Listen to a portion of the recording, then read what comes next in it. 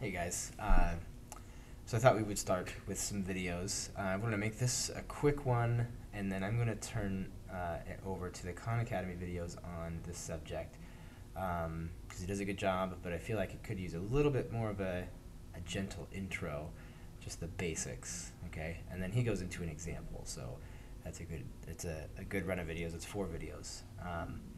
So let me know how you think it's going. If I could do something differently, better, whatever, just let me know. But I think this should work pretty well. So let's get into it. So we have a need right now to learn about a different kind of function, okay? You may remember polar functions. We had a different kind of basically graphing system. We'll get into that later, but we're actually going to talk about something called parametric functions, okay? So let me show you how a function could be different than, I mean, what makes a function a certain kind of function? How does this all work? So typically we find a function like this, f of x. That is, the output is a function of the input. That's pretty basic. And typically y is a function of x. Okay? We call this just a standard function. Just input x and get out y. If I tell you what x is, then you can tell me what y is.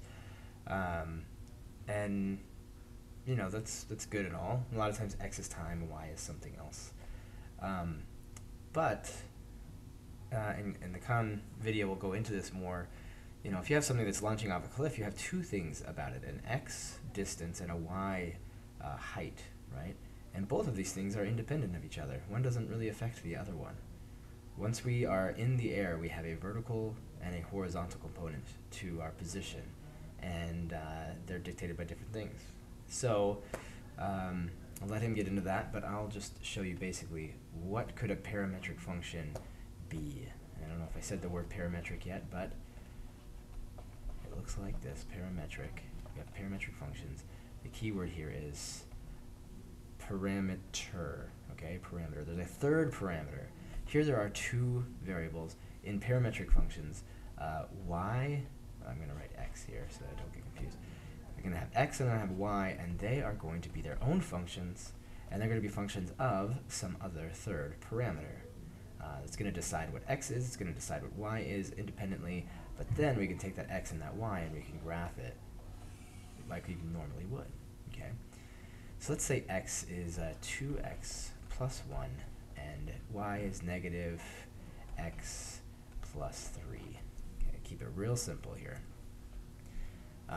Excuse me though, that is not supposed to be x, because we're not dealing with x, we're dealing with the third parameter, which is often referred to as t. Okay, so how do we translate this into a graph? It's a pretty simple thing. I need to decide what t is. T will tell me what x is. It'll also tell me at the same time what y is. Then I'll know my x and my y, and I can graph it. Okay, so let's just start with -2, and then we'll go through these standard ones and see what happens. Okay, so we put -2 in here. -2 times 2 is -4. -4 plus 1 is -3, so now we know what x is. Okay, for the same t value, we put that in here. -2 is going to be +2 plus 3 is 5. So we have our first point, -3, 5. And there is the first point. And we have enough points, and it starts to look like a certain shape, we'll connect it, right? So -1 times 2 is -2 plus 1, that's -1. -1 in here, that's -1, or -1 times negative is +1 plus 3 is 4. So we have another point, -1, 4. 1, 2, 3, 4. Alright, put a 0 in there, that's easy, that's going to be 1 and 3. Put a 1 in there, that's going to be 2 plus 1, that's 3. Put a 1 in, that's going to be 3 minus 1, that's 2. Okay, so we got 1 comma 3. And we've got 3 comma 2. Okay, I think you see where this is going. This shape is starting to take form. Let's see, if we put 2 in there, that's going to be 4 plus 1, that's 5. Put 2 in here, that's going to be 3 minus 2, that's 1. 5 comma 1. So 1, 2, 3, 4, 5 comma 1. Alright, and they certainly are following a trend. It doesn't seem like we're going to break away from that trend. So if we were to plot if we were to figure out all the t values that would fill in all the blanks here, we would get a bunch of points that would eventually form this line. Okay, so that's the basics. That's what a parametric function is. It's a very simple thing.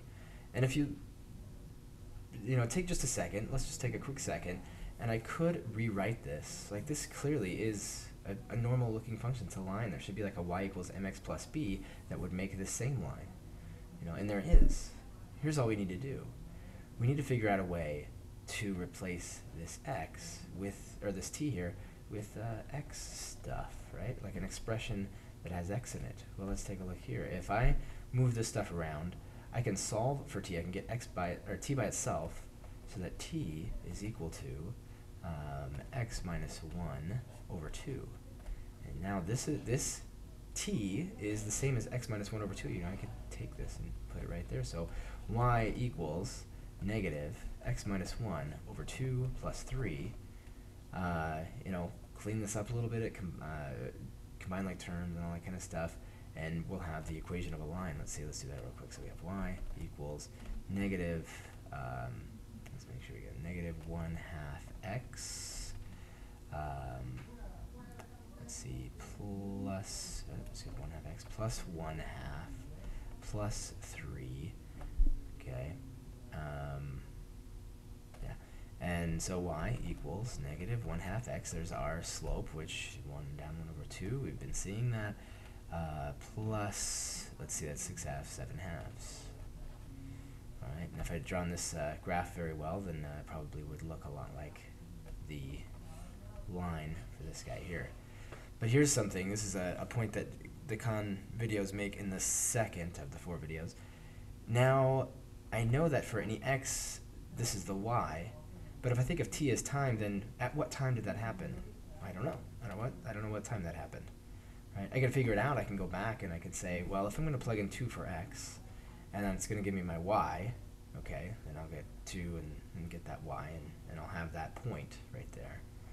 What time does that happen? Well, if I put 2 in for x, I'll just put 2 in for x here, and I'll solve for t, and I'll figure out what t is, right? That's a little bit, I don't know, it's a lot of work either way, or it's a little bit more work either way, I guess. But that's what parametric equations are, parametric functions. We can use our calculator to graph parametric functions. We can go into mode, and normally your calculator is set to function, right? Normal function. Now we're going to go to parametric function, polar sequence. So parametric gives us these 2 spaces for each function. The first one will be 2t plus 1 for x, and negative t plus 3 for y.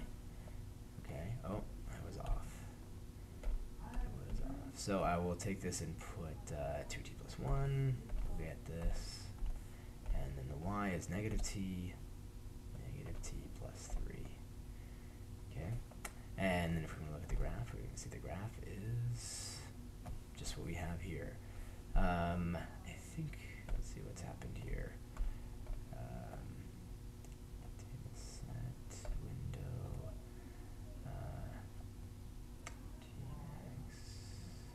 so it goes from a t minimum of 0, and you can see when we plugged in 0 for t, that's where we got 1, 3, right?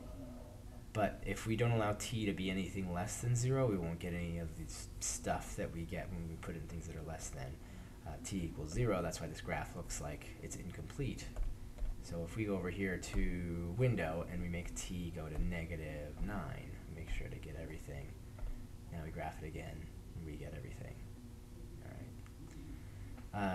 But there you go, your calculator, you can graph those functions as well. You just have to switch over to that mode and then tell x what function it is of t and y what function it is of t, and there you go. Alright, thanks for watching, and I should have already indicated to you how to find those Khan Academy videos, and take a look at those, and he'll go into how do we, in more complex situations, take 2 parametric equations, a parametric function, and rewrite it basically as y is a function of x, right? We'll do that with trigonometric functions and different kinds of functions like that. All right, well, thanks for watching.